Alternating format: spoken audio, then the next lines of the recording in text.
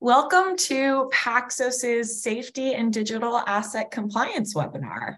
I am your host, Becky McLean. I'm the Director of Communications here at Paxos. Thank you for joining us today. I'm joined by my esteemed colleagues, and we will get started very soon, but just a few technical things to go through before we get started. First off, some logistics. This webinar is being recorded and will be available after use. So you'll get access to all this great content from my colleagues. And then we will also be having a Q&A after the formal remarks. So you can submit questions that you have and we'll try to address as many as possible. So before we dig into the meat of the presentation, just a few details if you're not familiar with Paxos. Paxos is a leading regulated global financial market infrastructure platform. We specialize in blockchain services.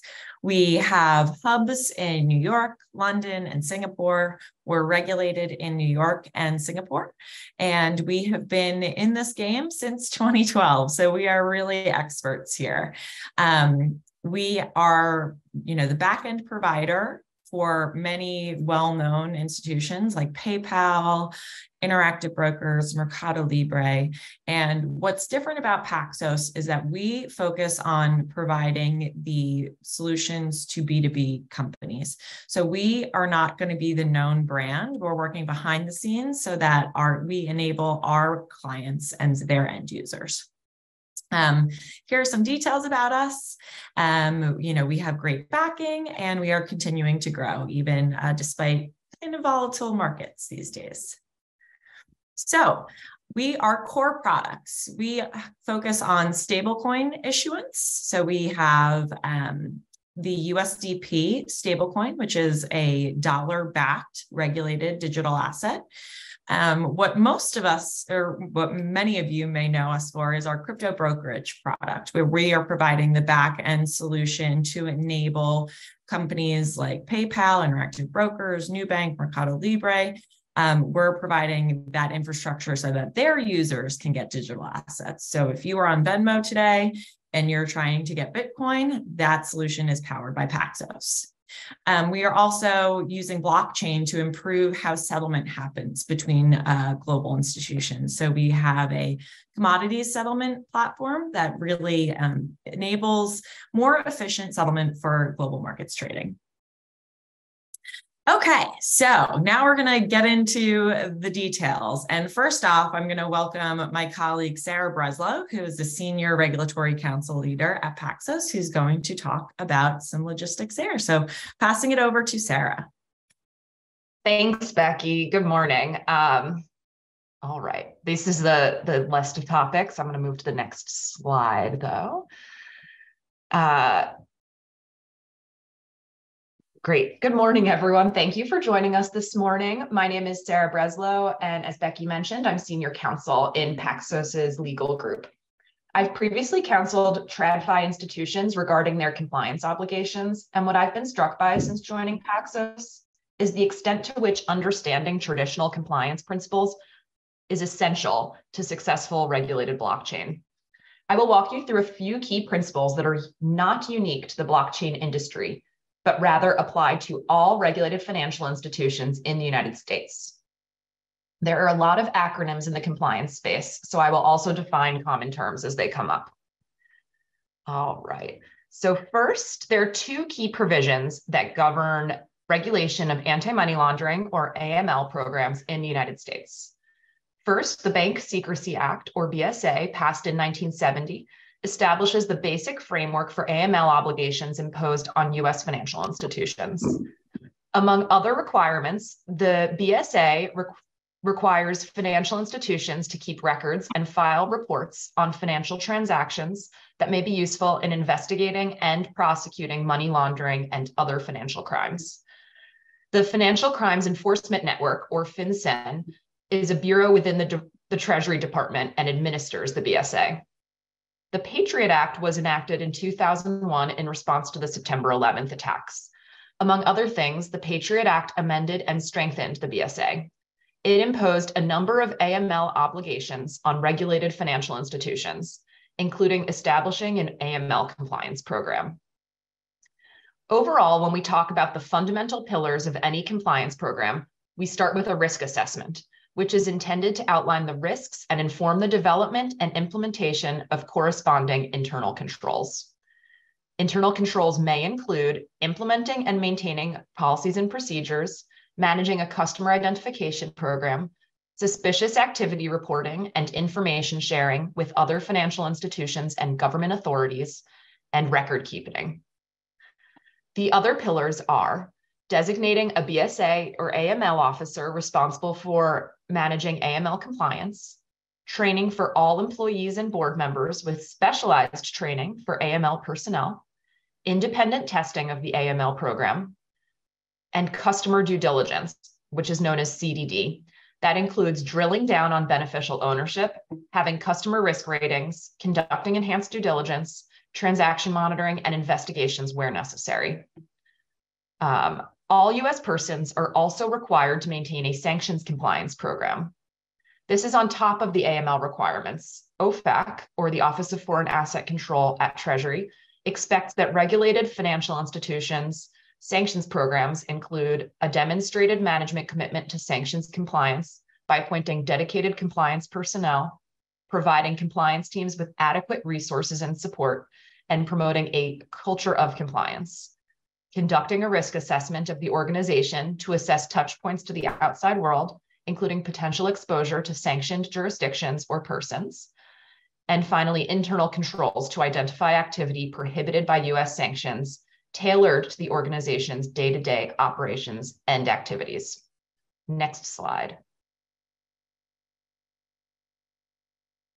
At Paxos, we have two primary AML compliance regulators in the United States. Since 2015, the New York State Department of Financial Services, or DFS, has regulated entities operating as virtual currency businesses in New York State under the BitLicense regulation, or the limited purpose trust company provisions of the New York banking law. Paxos is a limited purpose trust and therefore subject to traditional aspects of New York State banking law, including certain controls for AML programs. We are also subject to the DFS regulation Part 504, which requires certain compliance controls for a BSA AML program, including transaction monitoring. The BitLicense regime also includes a specific requirement for licensees to comply with all applicable laws, designate a qualified compliance officer, and maintain and enforce written compliance policies, including policies with respect to anti-fraud, anti-money laundering, cybersecurity, privacy, and information security. Additionally, Paxos is registered with FinCEN as a money services business, or MSB. FinCEN requires registration for all MSBs, a term for anyone doing business with money or other store of value. FinCEN issued guidance in 2011 specifying that businesses involved in transmission of crypto assets or other convertible virtual currencies are money services businesses and therefore must register with FinCEN and implement the AML compliance program I described a few minutes ago. In the United States, regulators have applied the concepts they use in traditional finance to the crypto industry. FinCEN has issued clarifying guidance on virtual currency on several occasions. You know what, Becky? I think next slide. Additionally, in 2020, the AML Act, or AMLA, required Treasury to report on financial trend analyses every 6 months, 2 of which have focused on ransomware and the use of virtual currency. Traditional principles of financial crimes prosecution have also extended to the virtual currency industry across several different regulators. SDNY, for example, has pursued 2 traditional insider trading cases on wire fraud theories.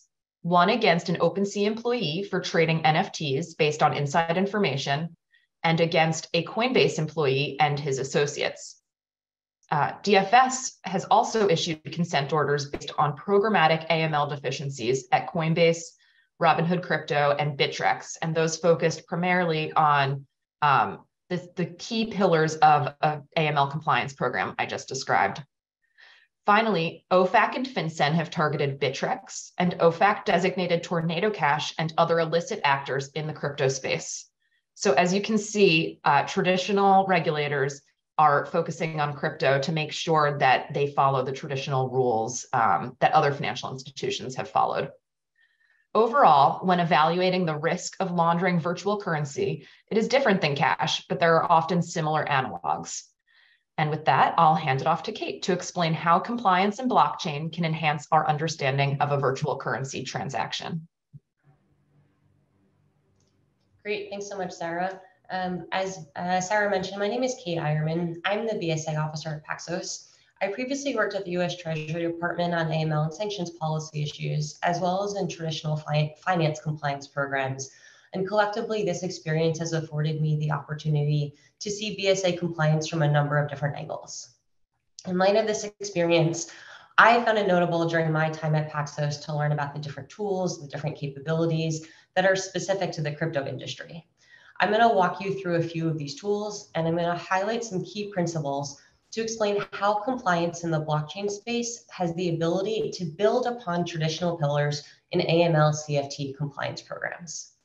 I'll start here by highlighting a few key features. First, the blockchain itself is public and immutable. This means that there is a permanent record of all transactions that occur on the blockchain. This feature supports compliance-related investigations into transactional patterns, as well as customer activity. Second, blockchain analytics tools help visualize the flow of funds and provide data regarding transactions that occur on the blockchain.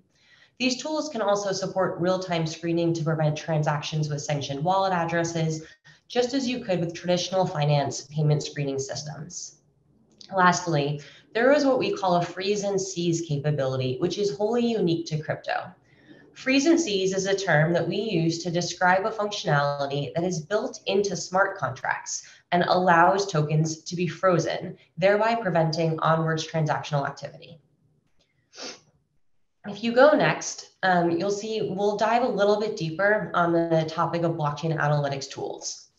These tools are used to examine documented information on blockchains, and they support greater transparency into transactional activity.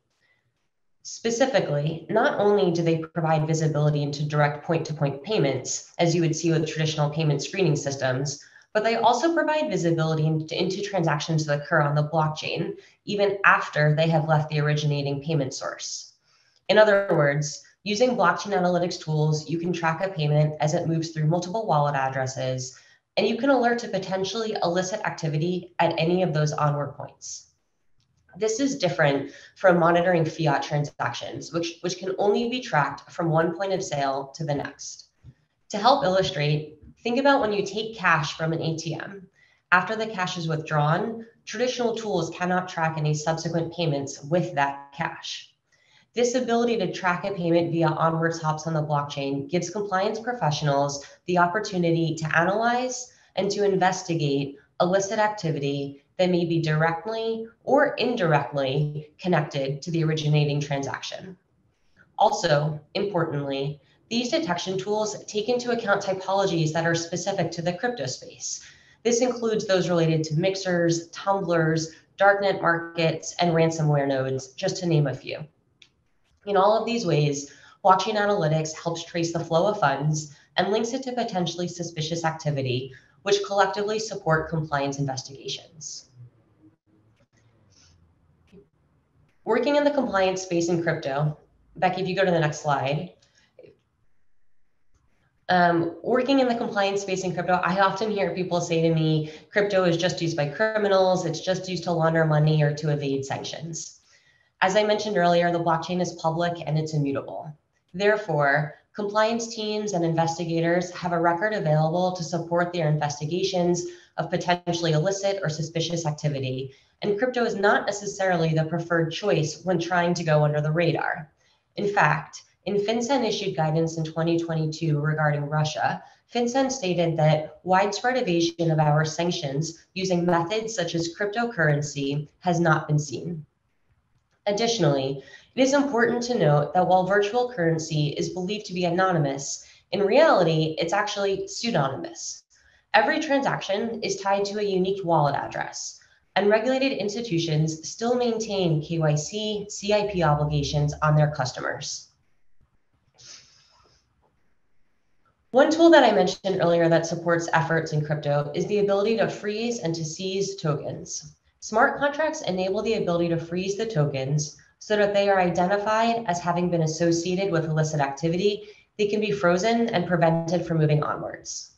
One real-world example of this is with respect to FTX. In November 2022, Paxos, at the direction of US law enforcement, froze Paxos issued assets associated with 4 wallet addresses on the Ethereum network, totaling roughly $19 million. These tokens were previously on the FTX.com platform and had moved to unknown wallet addresses over the previous 24 hours. This case study shows the power of blockchain technology. When news reports were released regarding the FTX hack, Paxos was able to use blockchain analytics to trace the assets and to locate where they were held off the Paxos platform. At the direction of law enforcement, we were then able to use blockchain technology to freeze the assets in these unhosted wallets, to burn them, and to return them to the authorities following formal court orders. This is a great example of the power of blockchain-specific tools in mitigating the risks of illicit activity. With that, thank you. I'll thank you for your time, and I'm going to turn it over to my colleague, Alex, who's going to discuss key areas for consideration when evaluating compliance programs of a potential partner. Thanks so much, Kate. Hi, everybody. I'm Alex Gutler. I lead global partnerships here at Paxos, and I'm excited to talk to you about ways to get a hand with some of these things for your business.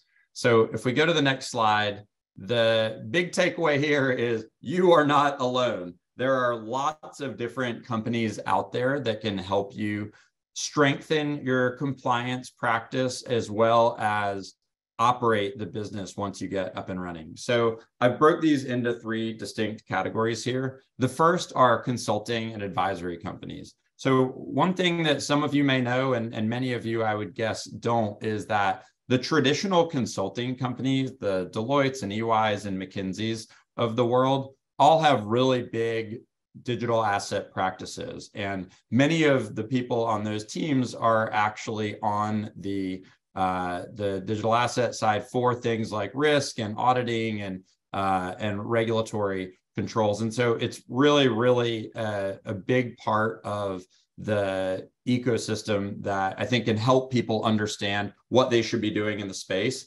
So to start out here on the strategy side, if you're still at the early stages of building a digital asset strategy, or you're thinking about building a digital asset strategy and you haven't even gotten started yet, a lot of these companies are really helpful at walking you through what your various options are. If you or your leadership team says, hey, we think we should be considering getting into the digital asset space or tokenizing some sort of thing that we own or participating in one of these markets, but we don't know what to do, I think that's a great place to start. Is these consulting companies can really help you understand what are the menu of options out there that you and your team should consider. And then you can understand, which of those most closely align with your strategy long-term for your overall business and how you could get started. So that's the first thing. We also see these companies honestly helping review and even build things like RFPs or RFIs if you're trying to learn, more about vendors in a specific category. That these consultants will actually be brought in to help run that process and make sure that you're selecting the right partner. The next is around risk and control. So as I said, there's a lot of opportunities where these teams, and just as Kate was saying earlier, these teams are already focused on helping people on the traditional non-digital asset side of their business. And so as a corollary in the digital asset space, they also have teams that are really focused on how do we build or modify, if needed, our risks and controls for the digital assets world. The next is around accounting and auditing. Some of the firms that I mentioned are some of the big 4 accounting firms. And so it's really helpful to understand from the people who are helping you on your accounting and auditing side of things, how should we think about digital assets? If you look around the world, there's lots of different ways that people treat digital assets, whether they need to be on your balance sheet, not on your balance sheet? That's a question that comes up when we're doing deals with clients around the world. And so I think having a trusted partner like one of these firms help you understand that is really, really critical. And I think not just for you, one of the things that we've seen these partners be really effective at is building consensus across the organization. And I think, to be totally honest, if you talked to a head of risk or head of accounting at one of the clients that we speak with who are going to build this process, and you got them in a room by themselves and you said, I know you've signed off on building this, but how do you actually feel about your team's ability to stand this up? I think a lot of people would say, look, we're excited about it, but we've never done this before. And so any help that they can get would be really valuable. And so I think that's one of the reasons why we see almost all of the companies we work with tapping into these networks of consultants.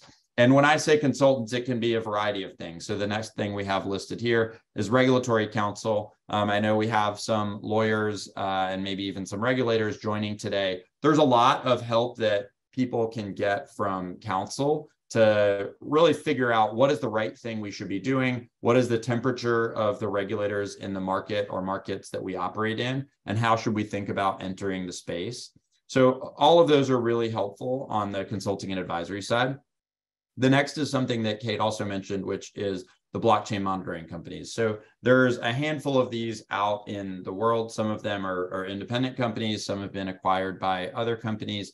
And the first thing that I think people get a lot of value from these companies from is training. So a lot of the time that these teams are spending with companies that are building a digital assets business is really speaking to what I was talking about a second ago, which is getting everyone across the organization trained up on what is this new world that we're entering and how should we think about it? How does our normal sort of business as usual processes, how do those processes get affected or not get affected as we build this digital asset business? So that's a really important thing that I think gets everybody a foundational level of knowledge about the blockchain world. And, one of the things that we say, and this applies to regulators as well as it does for anybody in the private sector, is when you enter this space, no one is downloading a file into the brains of people to say, this is everything you need to know about crypto or digital assets over the last 15 years. It's all very much learned by education and meeting with people and learning little by little. And so I think you can't really underestimate the value of being properly trained and just building that base layer across your organization, because it's going to allow people, as we are focused on compliance in this webinar, is really going to allow people to see around corners and truly understand not only the first order, but the second and third order implications of the business that you're building. And so that really can help your business stay ahead of things, which is vitally important because this world moves very quickly. The next thing is actually using the tools themselves. So the tools themselves are very, very helpful at finding things that you need to know about for running your business, as well as working with law enforcement if anything should happen and you need to file a suspicious activity report or anything like that. Next is something that we found is actually quite interesting, which is how can you take the signal that you're getting from some of these tools and actually apply it into your core business that has nothing to do with digital assets. So a real world example, we were with a bank in Latin America a couple of weeks ago who is using one of these tools to actually help bolster its underwriting and risk processes across its core business. So they're able to see what different partners a particular user or company is interacting with via this blockchain monitoring tool and actually fold that into the way they run their business. So it actually ends up enhancing the safety and compliance of their overall business, not just the digital asset business. So I think we see lots of interesting use cases there, and those are only getting built up more and more. And the last category is around systems integration and operational support. So if you don't have all of the people internally that can build all of this, we're really able to see some of these consulting companies and outsourcing companies take on that work So if you need people to run the actual operations of whether it's the core business itself, some aspect of your compliance business, there are companies both globally and regionally that can help stand these up. And many of our clients are partnered with these organizations. And next, again, if you are in a position where you really need to staff up just to get things off the ground, and then maybe you'll take it over, there's a model where you can work with these partners and maybe they help you get started and they roll off after 6 months or something like that. We can move on to the next slide. And this slide is really to help people understand what are the questions I should be asking if I'm going to partner with somebody in the digital asset space. And some of these move beyond just compliance, as you can see. And in the next slide, we'll even get even further into just overall things you should be considering. But on the first category here, licensing. So how is the company actually licensed to operate in the jurisdictions that you care about operating in? The next is based on the regulators that they work with, are they actually in good standing with those regulators, or are there a number of issues that they're working through? And the final point here is from a geographic expansion perspective, are you and your business aligned with where you want to go? So if they're really only focused on one market and you operate across 10 markets and you want to launch a digital assets business, then you're either going to have to find other partners for those, or you're going to have to understand what their roadmap is to expand into those other 9 markets. So next on the regulation piece, understanding really who the primary regulator is that this company works with, and whether there are others that they're starting to add. So to, again, speak about Paxos, we work primarily under the Department of Financial Services as our primary regulator. We also, over the last couple of months, have stood up a relationship with the Monetary Authority of Singapore as we received our major payments institution license. So understanding things like this about the companies you're working with is really critical. Again, a lot of this is interwoven and it ties to the fact that you might want to operate in multiple jurisdictions with the company. So really understanding what their capabilities are is really important. Next is understanding, do you actually trust the oversight of that particular regulator? So, there are many different regulators around the world. They are not all created equally. Some are incredibly well respected. Some might be still building their reputation in the industry. So knowing and talking to other people in the space to understand who the most trusted regulators are. And, another thing that we see coming up a lot in the digital asset space is understanding, how clear, how consistent is the regulation in that market that you're going to be, or your partner is going to be subjected to. Next, on the compliance side, understanding, are there BSA, AML sanctions officers at the company that are responsible for looking over all of this? Next is understanding just really how is the compliance organization set up? I think if you look at a company like Paxos, there are dozens of people that report into Carolina Ceballos, who is our chief compliance officer, and understanding what all those different teams are doing, how you might interface with those company employees throughout the time that you're partnered with them is really, really important. And last, as a part of that, many of you are compliance people, you understand, a company is not necessarily able to always share 100% of the policies and the things happening behind the scenes. But I think you should really try to get as much detail as possible about what policies are in place. You'll learn a lot of this through an onboarding process if you choose to work with that partner. But like Paxos, again, to reference some of our practices, we have a 2-page document that when you're onboarding to Paxos, it walks through all of the different things that we need from an onboarding perspective. And we just try to work to make it as clear as possible what things are needed on the Paxos side. The next thing, and really the last, and perhaps the most important, honestly, after what we've seen over the last couple of quarters of volatility in the digital asset space, is reputation.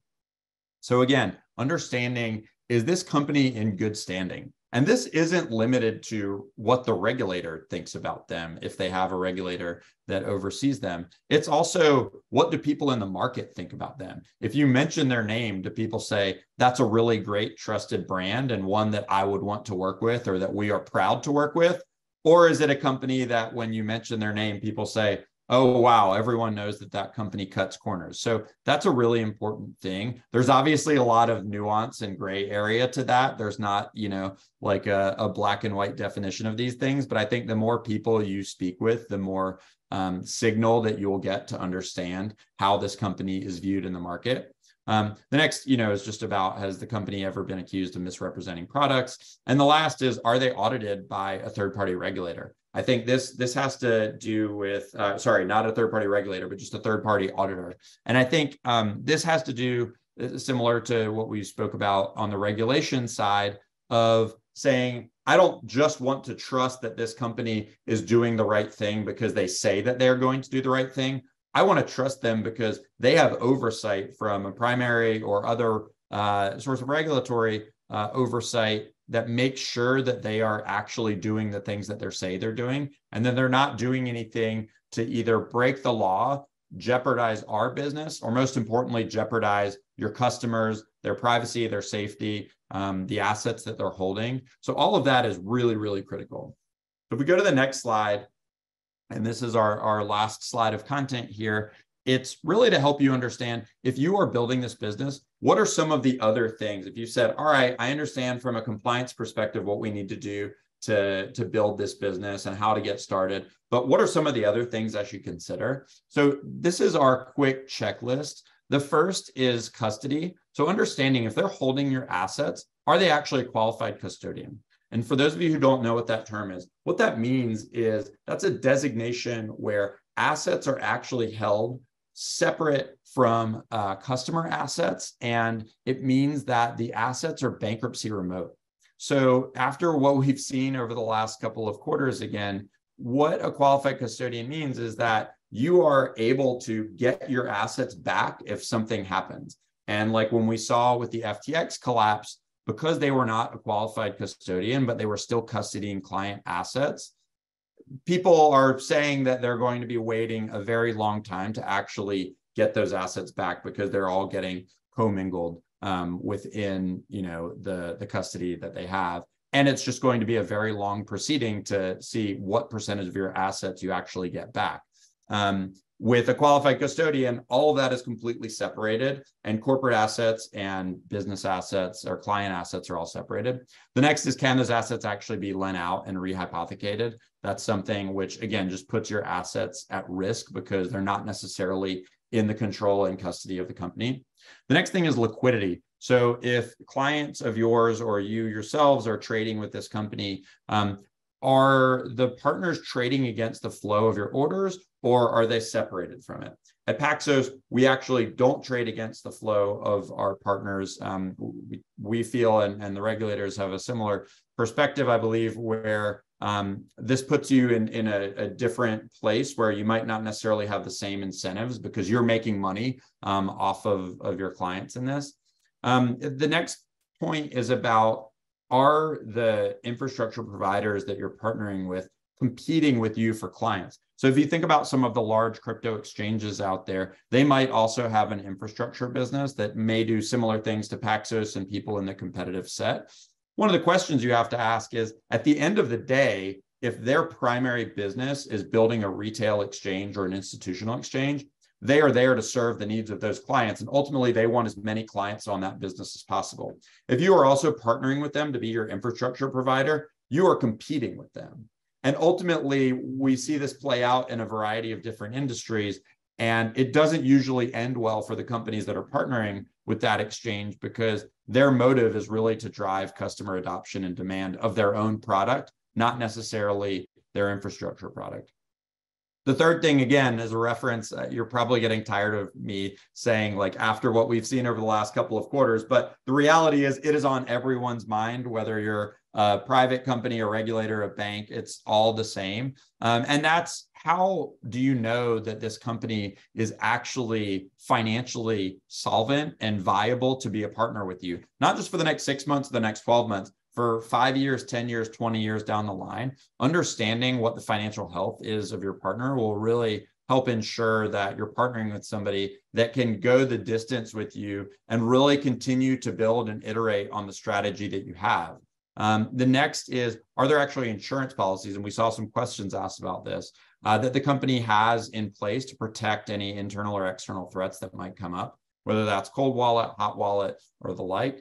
And the final thing is, who are the customers that are partnered with this company?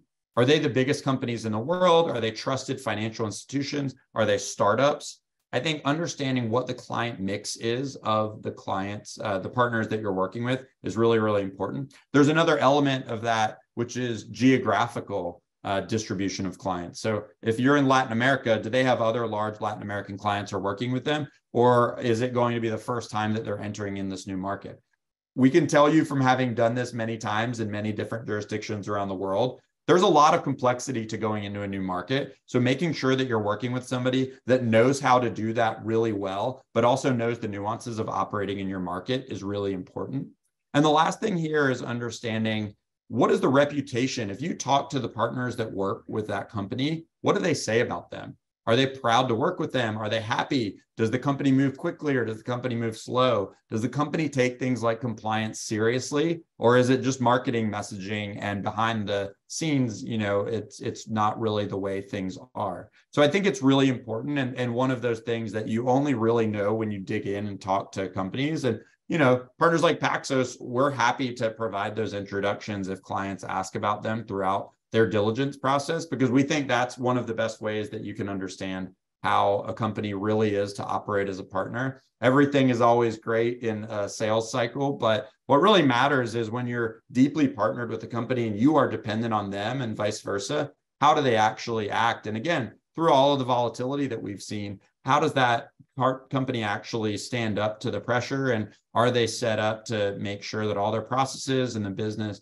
can weather any storms you might go through? And I think, we're really proud at Paxos of the fact that we've been able to keep the business operating in a very healthy way and have a long runway to make sure that we can continue doing it for decades to come. So with that, I will pass it back to Becky for questions. Thank you so much, Alex, Sarah, and Kate.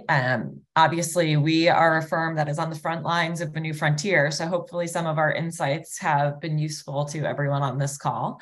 We're going to open it up to some questions, and thank you all for submitting some really interesting ones. So the first question, and I'm going to stop my screen share so we can see each other. The first question really goes to something that Alex just hit on, which is custody. And when it comes to digital assets, there's really two components of custody. There's the legal component, meaning who holds the assets. And so Paxos, as a qualified custodian, only ever holds assets for customers in the name and benefit of the customer only. But when it comes to digital assets, there's a physical component. And Alex mentioned hot and cold wallet storage. So a wallet is really the place, the vault, where a provider is keeping the digital assets physically. So a hot wallet is a wallet that is connected to the internet and makes it easy to transfer quickly. A cold wallet is air-gapped and disconnected from the internet, so that in order to transfer those digital assets, the cold wallet must then be connected to the internet and allow for transactions. So when it comes to that, there are many questions in terms of safety and security. So we got one question that is going to that dynamic. What are the best practices for hot and cold wallet management? Are there suggestions or regulations for how companies should manage hot and cold wallets? Specifically in Hong Kong, there was a proposal that required companies only keep 2% of hot wallets, 2% of total assets in hot wallets, so connected to the internet, and then 98% of assets in cold wallets. Is that commercially viable? How does Paxos and other operators think about this dynamic? So I'm going to pass this over to Sarah, but then also welcome other participants to weigh in as well. Absolutely. Thanks, Becky. Yes, our regulators do require certain breakdowns between hot and cold storage. Paxos is focused on managing risk at all times. We can't speak to the exact details, but we do keep an operational amount of crypto in our hot wallets, while the majority is held in cold wallets. This helps us manage our business on a daily basis while also keeping customer assets safely protected in cold storage. Awesome. Thank you, Sarah. The next question goes to really the dynamic that we're all facing right now. How do you manage regulatory ambiguity with building a business? So how should companies overcome the challenges of slow regulatory developments or a lack of regulatory clarity? It's even more challenging as clients' needs are constantly evolving. How can service providers build solid and robust compliance programs with amongst this ambiguity and this ever-evolving landscape? So Kate, what are your thoughts on that? Yeah, thanks, Becky. This is a question I think that we're all thinking through on an active and daily basis in the industry. So thank you for whomever sent this forward. I think, of course, we are all very aware of the fact that the regulatory environment is evolving. But one of the primary reasons we wanted to run this webinar was to highlight the fact that you can still build a solid and build a robust compliance program by focusing on building the strong compliance pillars.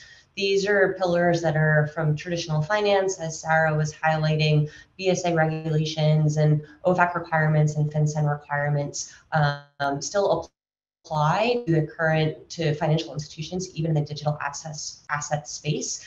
And those pillars of compliance are clear, they're well established in the broader financial services sector, and there's applicability to what is still happening now, even as the regulatory environment continues to evolve, given the introduction of new technology and new assets. So again, fundamentally, I think that this means implementing a risk assessment function to understand what your risk is, what are your products and services, developing appropriate risk-based controls in order to respond and mitigate the risks that may be identified from your particular product and service offerings, or based on the geographies in which you're operating, or based on the customers to whom you're serving. Testing those controls to make sure they're operating as intended. And if you identify any weaknesses, having remediation plans or management action plans in place to address those going forward. Having qualified staff, a dedicated BSA officer, appropriate compliance personnel, and so on. I think that those are all key aspects that are important to a compliance program, even amidst what may be a challenging regulatory environment. Thanks, Kate. I'll also add, just from my perspective and what I've seen with other operators out in the space, this goes back to choosing your partner. If your partner is regulated, that means that they are following the established norms of financial services and already have stood up certain compliance requirements. So knowing the structure of your partner is really crucial in also getting started. Okay. Alex, this one is for you. How can fintech companies in developing countries with compliant-friendly practices partner with developed market companies in the digital asset industry? Thanks, Becky. So this is a really great question. We have a lot of experience with this. I would say, one of the biggest and largest opportunity markets that Paxos has been fortunate to work with is Brazil. And, Brazil's got around 220 million people, and gosh, probably about 50% of them can buy crypto through one of the partners that we work with in the market, between Nubank, Mercado Libre, and PicPay. And, Brazil, I think, is one of this is my opinion, not an official Paxos opinion, but I think the Brazilian financial market is one of the most fast moving, and the regulation there has been very open to working with digital asset companies and very innovative. And so that's a market where we see a lot of our user base, and we've been able to partner with those companies and work closely with them who are working with the regulators. And I think this also goes to one of the things that I was talking about earlier, which is having amazing outside counsel. Our regulatory counsel, which I don't know if they're on the call, but or if I'm allowed to. I don't know if my lawyers are going to tell me don't mention who we actually work with. Maybe I'll mute myself and not say who it is. But the outside counsel that we work with in Sao Paulo is absolutely phenomenal. They are the company that everyone works with in that market. And when we are trying to build a partnership with somebody, or if we or our clients are trying to do something new or innovative in the market, that regulatory partner is absolutely critical. And what's funny is that in this market, they are the partner that all of the clients in that region also trust, because they're very integrated with the bank and the regulators. And so that's been really, really critical, is working with the right partners. In this case, it happens to be a law firm, both from the client side as well as the partner side in Paxos, to make sure that what we're doing is the right thing. But I think also, just to fully answer the question, understanding what the regulatory environment is in the market that the company like Paxos works out of in the United States, and then understanding in the local market the way the regulatory situation is set up, and just how those two things are going to interact. And to an earlier point, I was saying, understanding how is it working for other people like that. So if there's other companies in Brazil that are working with Paxos, for example, talking to someone at Mercado Libre or Nubank or something like that, I think would give another prospective partner in Brazil a really good sense of what it's like from a regulatory perspective or a compliance perspective to be part of that partnership with a company like Paxos. Now, bringing it back to the US, obviously there's a unique dynamic in that we have a federal regulator, and then states are going forward with their own regulation. So Sarah, does that help or hinder companies when we have federal regulations and then states also pursuing their own crypto regulations? This is such a great question, so timely. I feel like every week there is a hearing about this on the Hill, and states every day are developing new regulations. Regulation is critical to consumer protection in the crypto industry, and it helps protect a lot of those, crisis events that, have mostly occurred offshore to date. New York's regulations were the first in the country to holistically and prudently address the risks that may arise in the digital asset industry. Each state can and should protect its own residents with its own rules. However, it's really important for the federal regulators to set a floor for digital asset customers in all 50 states. And that way it doesn't matter where you live to be protected. However, that regulation must be practical and also allow for innovation. And so, the further it expands, each state should definitely take its own approach, but we are also hopeful and looking for federal guidance to set at least minimum standards. One thing to add there that's also important is, as we often say at Paxos, licensing is not equal to regulation. So as Paxos in our business, we are licensed to operate in all 50 states, but that does not mean you're regulated. It's the difference of having a driver's license and then having somebody on your back watching you drive every single day. So knowing who your partners are and knowing if they are licensed or regulated can also be a big difference and can really help you build your strategy moving forward. Another question we have is going to small businesses. Obviously, Paxos is a global company, and most of our partners are big institutions, but small businesses also want to get into this space. So how can small businesses take a first step? What are some of the considerations that they should be thinking about when it comes to compliance? It can feel onerous and somewhat of an insurmountable task to stand up a compliance program. So Alex, how should small businesses and small businesses that are serving other small businesses think about taking a first step? Yeah, it's a great question. As I said earlier, our focus and where we spend a lot of our time is on large enterprises and big financial institutions like banks and trading firms. But we do interact with, some smaller companies and startups in the space. What I would say is hire one of the companies that I was referencing on the consulting side to help you understand, like, from a compliance perspective, what are the programs or policies that you need to either build or evolve from your existing business to be able to operate in the digital asset space?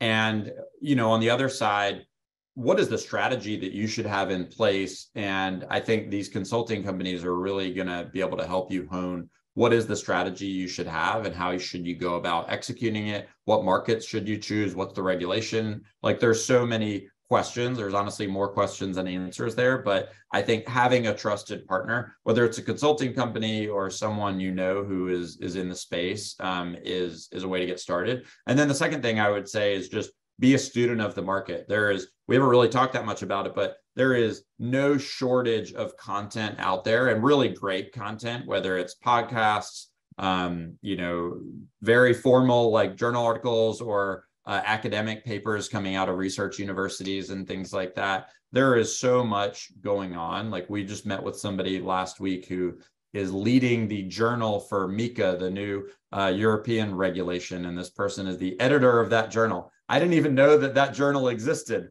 And so that's an example. And that's really, I think, a point, maybe as we come to a close, that's helpful to keep in mind, is everyone in this space is always learning. Nobody has all of the answers. And I think that's one of the most fun parts of working in this industry, is people come in from all sorts of different backgrounds, but there is so much content out there and so many people that are really well versed in how to do things right in this industry. So you should always be asking questions. You should never be afraid to ask a question, or, think it's a stupid question because you haven't been in the space for very long. Everyone is always still learning things. And as we said, everything is changing in hundreds of jurisdictions around the world. Everyone is just still learning what is the right way to do things in all of these jurisdictions. And so it's really critical to stay informed about what's happening in the market and how to do it the right way. Yeah, one point I'll add to that is also to put things in perspective so it doesn't feel so insurmountable. To Alex's point of constantly learning, just remember that this space has only existed for 13 years. So that's not a lot of time to get familiar with the big things that have happened. And before you know it, you can very quickly be up to speed, and then obviously continuously learning as it evolves. So last question is about the very fun topic of insurance. So actually, I'm going to give this to you again, Alex. Can you talk to us about how to obtain or think about insurance in this industry? Yeah, so continuing the theme we've talked about before, the same, insurance companies that you might already be working with will often have a digital asset insurance program. There's also, of course, new companies that are starting up in the digital asset space to provide insurance options. But, for Paxos specifically, again, without getting into specific details, we do hold insurance against the crypto assets that we hold. And I think it's really important for people to understand and get more specifics on how that works in terms of getting the licensing, getting the actual insurance needed to do this. It's really as simple as talking to the companies, understanding what are the things that you need to have in place. How does it actually work? What is the cost for it? What's the right balance of how much money, as with any insurance, like the right balance of how much you're paying in premiums versus the coverage that you're receiving for that. So there's a lot of great content out there to read about this topic. And, if you're curious about learning more for Paxos specifically, then feel free to reach out after the webinar and we can make sure you get all the information you need. Wonderful. Thank you so much. Well, with that, I think we are going to end our session today. I want to thank my panelists here, Kate Eierman, Sarah Breslow, Alex Gutler, all with Paxos. And thank you for everyone for joining today on your Monday morning and spending some time with us. Also, if you feel like you didn't get some of your questions answered, please feel free to reach out to us. You can visit our website. We have a plethora of resource materials for you to dig in. You can reach out to our teams, and then you can also learn more about our products and services. So thank you very much. This will be available later, and we hope to hear from you all again soon. Have a good day.